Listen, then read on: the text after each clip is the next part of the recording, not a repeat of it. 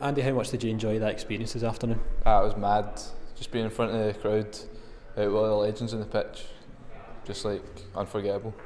You know, you guys are both massive Rangers fans. Stephen standing on the touchline getting some instructions from Walter Smith. What was that like? Oh, it's great. It's just to see and be in touch with some legends. It's just amazing.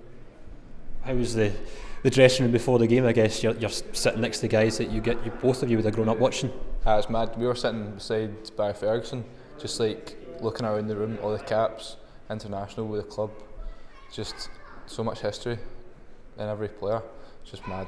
In terms of getting that experience of playing in front of a good crowd at Ibrox, it must have been great for you as well. Yeah, it's good obviously to play in front of a big crowd, but I think the main thing was just to gain experience from playing with some guys that have won numerous amount of trophies, so it was a good day overall.